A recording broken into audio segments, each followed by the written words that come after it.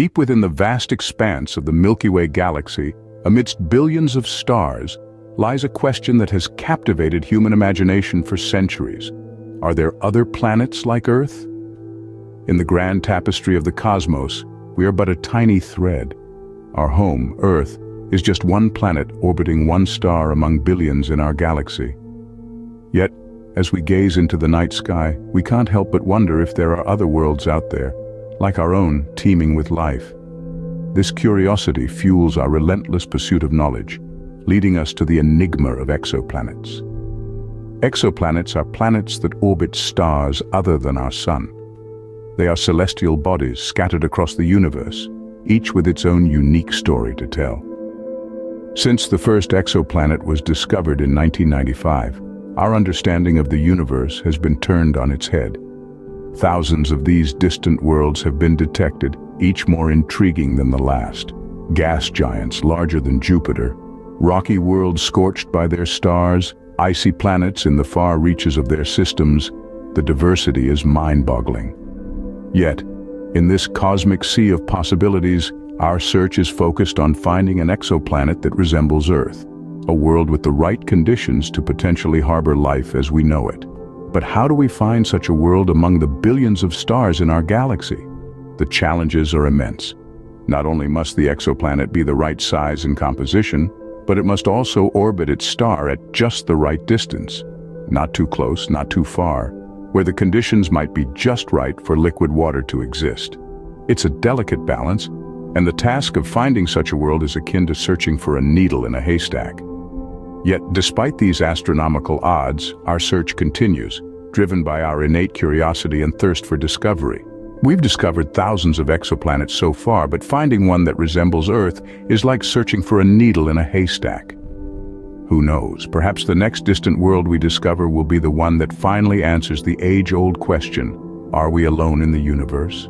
Scientists use ingenious methods to detect exoplanets, such as measuring the dimming of a star as a planet passes in front of it, or observing the wobble of a star caused by the gravitational pull of an orbiting planet.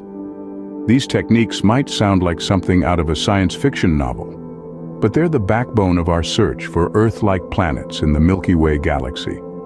The first technique, known as the transit method, is a bit like watching a fly pass in front of a light bulb. When an exoplanet orbits in front of its star, it blocks a tiny fraction of the star's light, causing it to dim slightly. By observing these minute changes in brightness, scientists can deduce the presence of an orbiting planet. They can even determine the planet's size and orbit from this data. The second technique, called radial velocity, is all about the wobble. Just as the Earth's gravity tugs on the Moon, causing it to orbit around us, a planet's gravity also tugs on its star. This tug-of-war causes the star to wobble slightly. By observing this wobble, scientists can infer the presence, mass, and orbit of an unseen planet. These two methods have been incredibly successful in detecting exoplanets. In fact, they've led to the discovery of thousands of these celestial bodies, each one a potential clue in our quest to find another Earth. But let's not get ahead of ourselves. While the discovery of any exoplanet is a triumph, not all of them are candidates for being Earth's twin.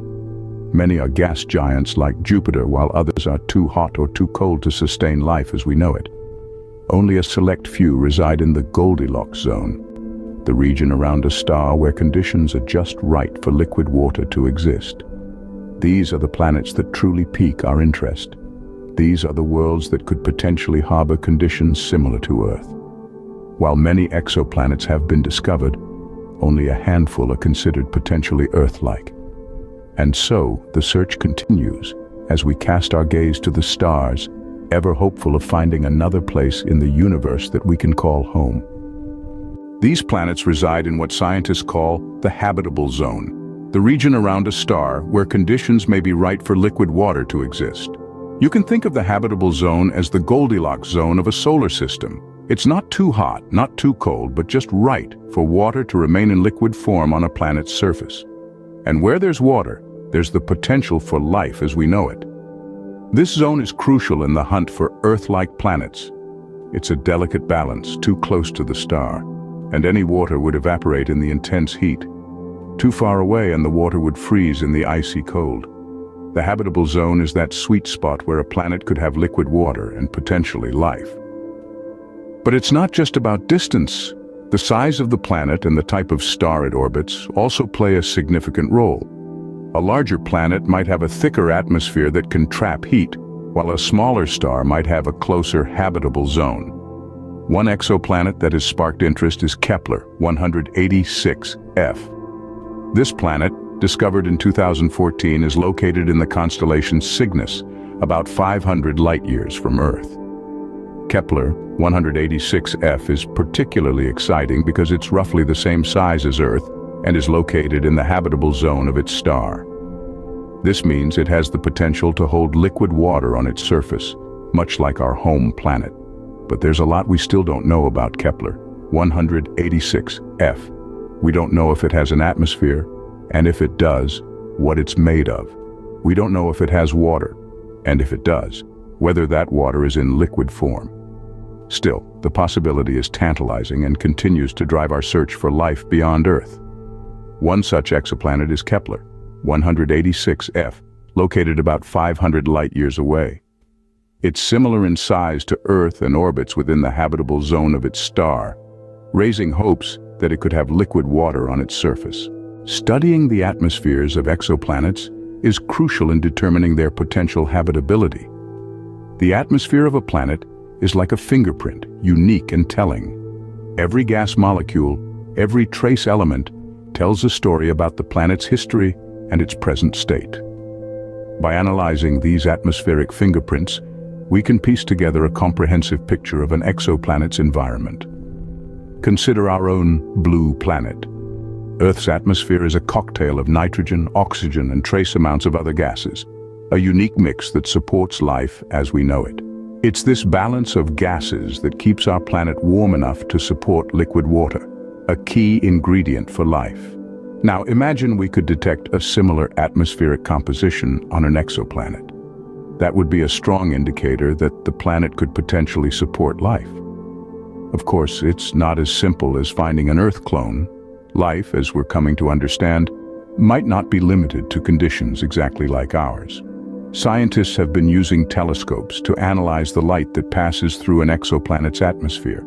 This technique, known as spectroscopy, can reveal the presence of various gases. Oxygen, for instance, could hint at biological activity. Meanwhile, gases like carbon dioxide could indicate a greenhouse effect, potentially warming the planet enough for liquid water. The challenge, of course, is that these signals are incredibly faint and often obscured by other cosmic noise. But with each technological advancement, we're getting better at picking out these signals from the cosmic symphony. Future telescopes promise even greater sensitivity, opening up new possibilities for atmospheric analysis. The search for life beyond Earth is a puzzle of cosmic proportions. Each exoplanet we study adds another piece to that puzzle. By studying their atmospheres, we're not only learning about these distant worlds, but also about the potential for life in the universe. By analyzing the composition of gases surrounding these distant worlds, scientists can glean valuable insights into their suitability for life. This is the tantalizing promise of exoplanet atmospheric analysis, a field that is just beginning to come into its own. Future space missions, such as the James Webb Space Telescope and the upcoming LUVOIR and HABEX missions, promise to revolutionize our understanding of exoplanets and potentially discover more Earth-like worlds. These space telescopes, designed with cutting-edge technology, will observe the cosmos with unprecedented detail and sensitivity. The James Webb Space Telescope, set to succeed the Hubble, is equipped with a mirror nearly 3 times the size of its predecessor, enabling it to capture sharper images of distant celestial bodies. This giant leap in observational power will allow astronomers to peer back into the early universe and detect faint signals from far-off exoplanets. The LUVOIR mission, short for Large Ultraviolet Optical Infrared Surveyor, is another ambitious project on the horizon. This space telescope, still in its conceptual phase, promises to dwarf even the James Webb in terms of size and capability. It aims to directly image Earth-like exoplanets, a feat never achieved before, and decipher the chemical makeup of their atmospheres. Similarly, the HABEX, or Habitable Exoplanet Imaging Mission, is being designed with a primary goal of finding Earth-like exoplanets in habitable zones. Its advanced instruments will scrutinize the atmospheres of these exoplanets for signs of life, such as oxygen, water vapor, and methane. The potential of these missions is immense. They could transform our understanding of the universe, unveiling secrets from distant worlds that we can currently only speculate about. More than that, they might provide answers to the age-old question of whether we are alone in the universe. As we continue to peer into the depths of space, the search for another planet like Earth in the Milky Way galaxy remains one of the greatest scientific endeavors of our time. Who knows what wonders await us in the vast cosmos?